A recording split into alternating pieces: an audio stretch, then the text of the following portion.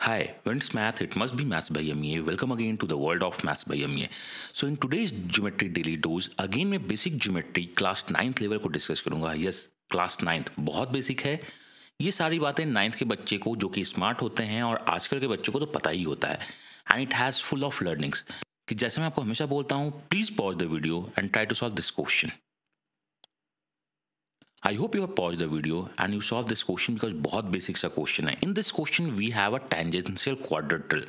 Might be this one is a new word for you. Tangential quadrilateral में होता क्या है? आपके पास एक सर्कल होती है, quadrilateral outside होता है, जिसको हम लोग बोलते हैं quadrilateral circumscribe कर रहा है या circle inscribed है.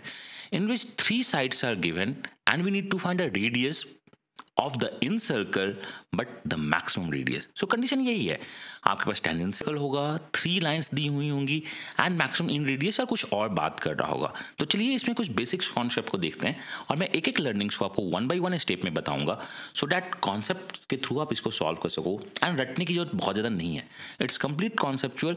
आप हो सकता है कि आप इसे बोलो रटना है बट वो कॉन्सेप्ट के थ्रू जाते हैं. सो पहली लर्निंग में जो आपको बताता हूँ, जो आपको पता है, इफ इस साइड को मैं ए बोलूं, इस साइड को मैं बी बोलूं, that is A D, A B is C and ये साइड अगर डी होता है एंड आपके पास एक टेंजेंशियल क्वाड्रिलेटरल होता है तो सम of opposite side that is nothing but A plus C is equal to be plus D. How comes? Because tangents equal होते हैं. अगर आप इसे एक्स बोलोगे तो ये भी एक्स होगा, ये दोनों टेंजेंट्स को अगर आप y बोलोगे तो y होगा. इफ यू से these two tangents are nothing but z in length तो z लेंथ होगा.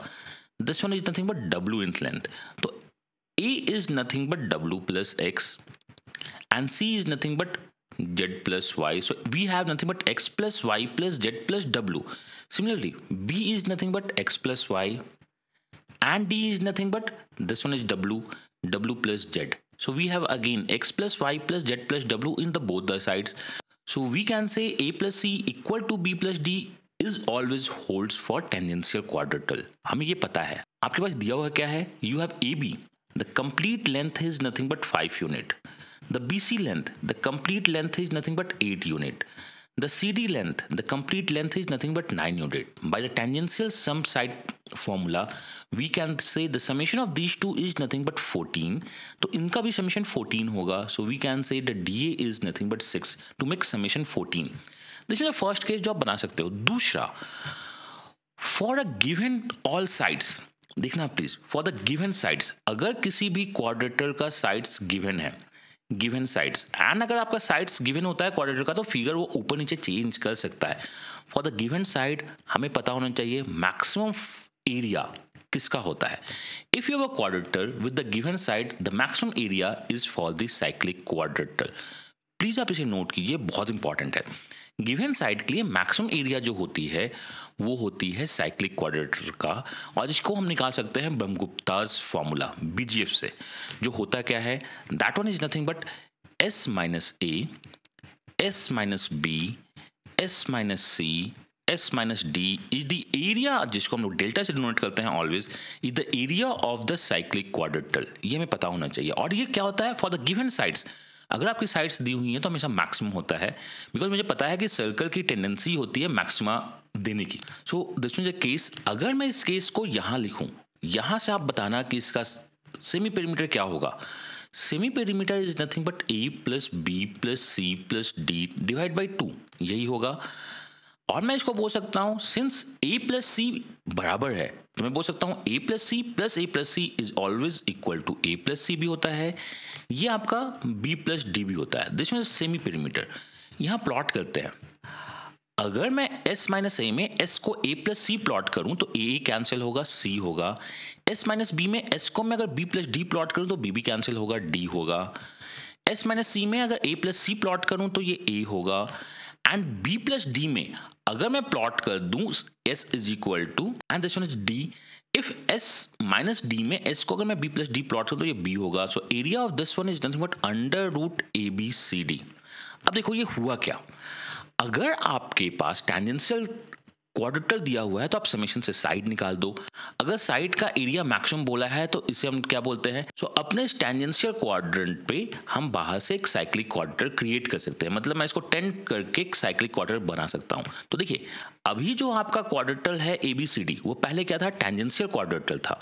अब आपके पास टेंजेंशियल साइक्लिक क्वाड्रेटर के नाम से भी इसे जाना जाता है। अगर आपका टेंजेंशियल क्वाड्रेटर मैक्सिमम एरिया के लिए निकालना हो तो हम टेंजेंशियल साइक्लिक क्वाड्रेटर काम करते हैं, बिकॉज गिवन साइड्स के लिए मैक्सिमम एरिया ऑलवेज साइक्लिक क्वाड्रेटर देता है।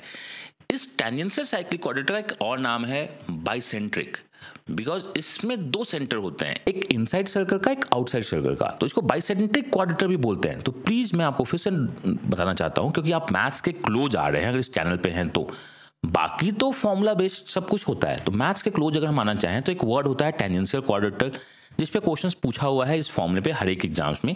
अगर आपके साइड्स गिवन है तो मैक्सिमम एरिया ब्रह्मगुप्तास फॉर्मूला से निकलता है, जिसका एक्चुअली फॉर्मूला ये होता है, अगर हम टेंजेंशियल क्वाड्रेंट को ब्रह्मगुप्तास फॉर्मूला में डाल दें तो फॉर्मूला ये होता है, बट ये याद रखिएगा this one is for the maximum area, ये मैक्सिमम एरिया के लिए फॉर्मूला होता है अंडर रूट ABCD।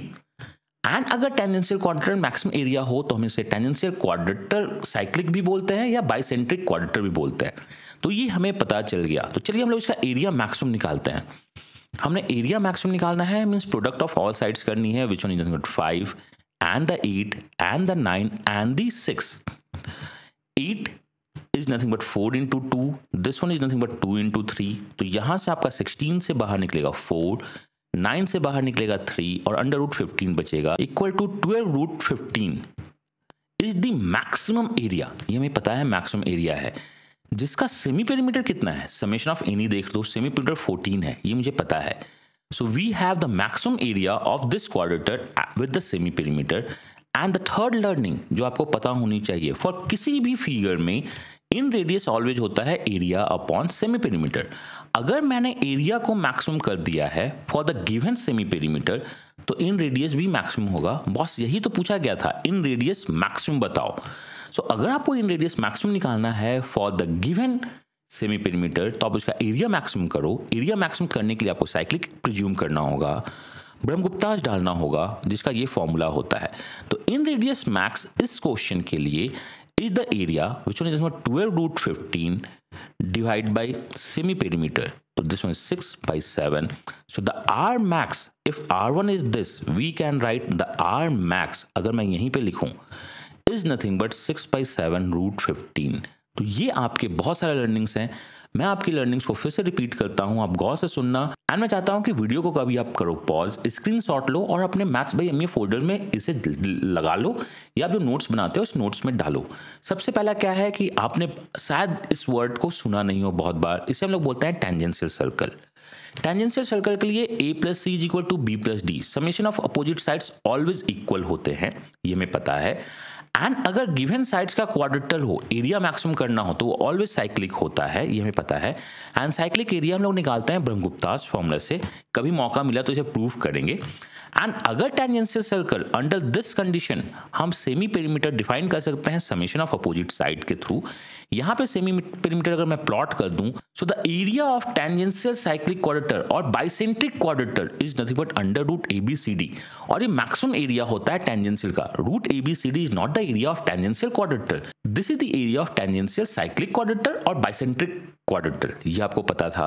तो हमने इससे एरिया मैक्स निकाला, जो हमें मिल गया। सेमी पेरीमीटर तो कांस्टेंट है, बिकॉज मुझको पता है दिस मस्ट बी 6, ये कांस्टेंट है। अगर आपको आर मैक्स निकालना है, और किसी भी क्लोज फिगर का इन रेडियस ऑलवेज होता है area of the figure upon semi perimeter, अगर आपको आर मैक्स निकालना है तो डेल्टा मैक्स करना होगा। डेल्टा मैक्स के लिए हमने BGF लगाया और वैल्यूज को प्लॉट कर दिया और हमारा आर मैक्स आ गया। तो दिस हैज मल्टीपल लर्निंग्स। आप हर एक स्टेप पे रुको, वीडियोस को देखो, नोट डाउन करो, समझो एंड आगे बढ़ो। ठीक है, हमने ये तो बता दिया। अब आपको पता होना चाहिए टेंजेंशियल क्वाड्रेटर अगर अकेला आया तो उसका फॉर्मूला क्या होगा। सो आपने बहुत कुछ देखा, प्लीज अब ये याद रखिए, अगर ओनली टेंजेंशियल क्वाड्रेटर है तो एरिया ऑफ द टेंजेंशियल क्वाड्रेटर आपको पता होना चाहिए होता है under root ABCD into sine of some of opposite angles half, और ABCD into sine of opposite angle summation half B+D/2, ये आपको पता होना चाहिए। एंड हमें एक बात पता है, अगर ये क्वाड्रेटर होगा then these two angle summation is 180 degree. आप जैसे ही 180 डिग्री डालोगे ये बन जाएगा 90 एंड दिस बिकम्स √ABCD। तो दो प्रूफ है, एक तो आपने S के थ्रू निकाला था √ABCD। अगर टेंजेंशियल क्वाड्रेटल आपका दिया हुआ है तो उसका एरिया फॉर्मूला ये होता है, आप इसे भी नोट कर लो, आपके एग्जाम्स में क्वेश्चन पूछे जा सकते हैं। मैं इसे भी बहुत जल्द प्रूफ करूंगा एंड इस पर क्वेश्चन सॉल्व करेंगे।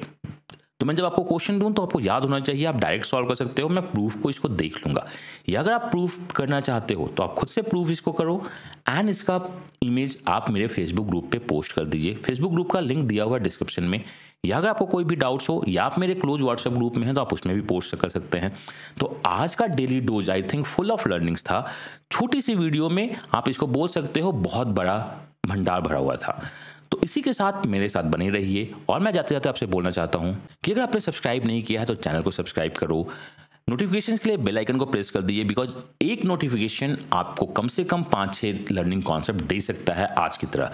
और आप मुझे सोशल हैंडल पे फॉलो कर सकते हैं और अपने दोस्तों को बताइए कि ऐसा कुछ हो रहा है, बिकॉज आपकी लाइक और सब्सक्राइब मेरी टीम को मोटिवेशन देती है एंड मुझे मोटिवेशन देता है आपका सक्सेस। तो आप सीखते रहिए, बेस्ट देते रहिए, सक्सेस तो आपको मिलेगी। तो God bless you, happy learning and bye bye.